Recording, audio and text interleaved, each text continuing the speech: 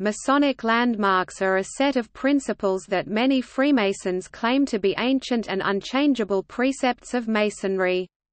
Issues of the regularity of a Freemasonich lodge, Grand Lodge or Grand Orient are judged in the context of the landmarks. Because each Grand Lodge is self-governing, with no single body exercising authority over the whole of Freemasonry, the interpretations of these principles can and do vary, leading to controversies of recognition. Different Masonic jurisdictions have different landmarks.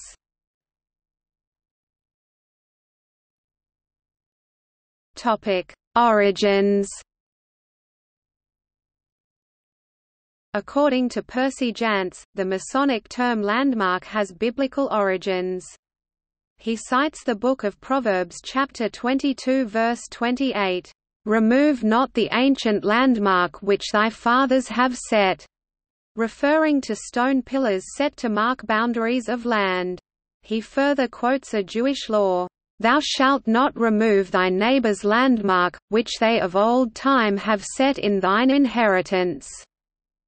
To emphasize how these landmarks designate inheritance, Albert Mackey expands on the above historical significance of landmarks. The universal language and the universal laws of Masonry are landmarks, but not so are the local ceremonies, laws, and usages, which vary in different countries. To attempt to alter or remove these sacred landmarks is one of the most heinous offenses that a Mason can commit.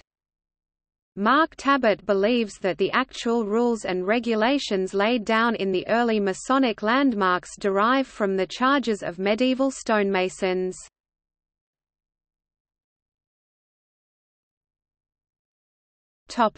History. According to the general regulations published by the Premier Grand Lodge of England in 1723, "Every annual Grand Lodge has an inherent power and authority to make new regulations or to alter these, for the real benefits of this ancient fraternity, provided always that the old landmarks be carefully preserved." However, these landmarks were not defined in any manner.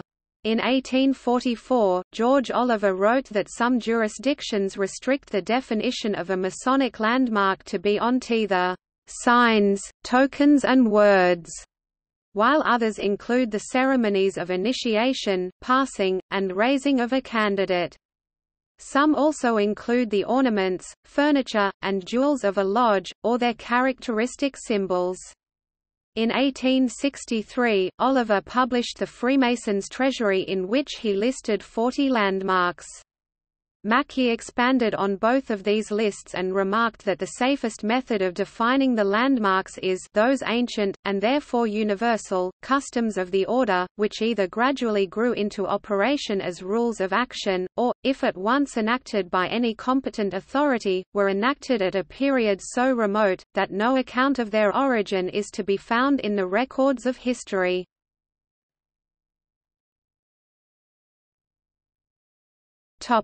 Mackey's 25 landmarks. The first major attempt to define the landmarks of Freemasonry was in 1858, when Mackey defined 25 landmarks in total: the fraternal modes of recognition, the division of Masonry into 3 symbolic degrees, the legend of Hiram Abiff, the authority and governance of a Grand Master, the prerogative of the Grand Master to preside over an assembly of the craft, the prerogative of the Grand Master to issue dispensations for holding lodge at irregular times, the prerogative of the Grand Master to issue dispensations for holding lodge in irregular places, the prerogative of the Grand Master to make Masons at sight, the necessity for Masons to congregate in lodges, the government of lodges to be by a master and 2 wardens, the necessity that every lodge when congregated to be tiled,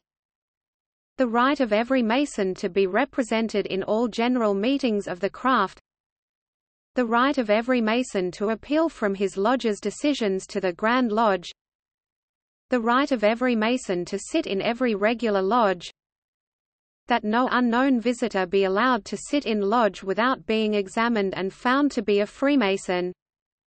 That no lodge can interfere in the business of another lodge. That every Freemason be amenable to the laws and regulations of the jurisdiction in which he resides. That candidates for Freemasonry be required to meet certain qualifications, namely, being of mature age, not a cripple, and free-born. That a belief in the existence of God be a requirement for membership. That belief in a resurrection to a future life be a requirement for membership. That a Book of the Law shall constitute an indispensable part of the furniture of every lodge. The equality of Masons. The monarch, the nobleman, or the gentleman is entitled to all the influence which rightly belong to his position. The secrecy of the institution. The foundation of a speculative science upon an operative art. That none of these landmarks can be changed.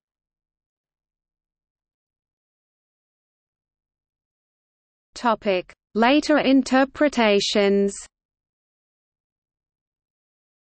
Roscoe Pound (1870–1964) subscribed to 6 landmarks: belief in a supreme being, belief in the immortality of the soul, a book of sacred law as an indispensable part of the furniture or furnishings of the lodge, the legend of the third degree, the secrets of Freemasonry, the modes of recognition and the symbolic ritual of the lodge, that a Mason be a man, freeborn, and of lawful age.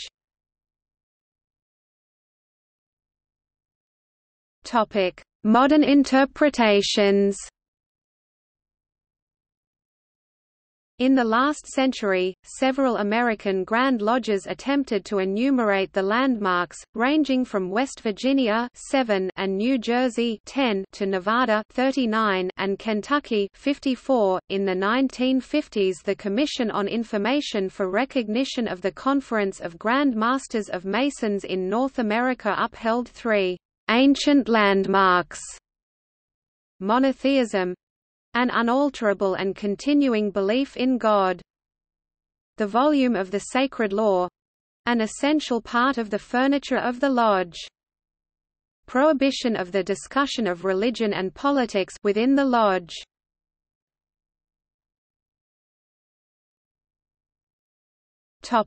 Quotations. The first great duty, not only of every lodge, but of every Mason, is to see that the landmarks of the order shall never be impaired.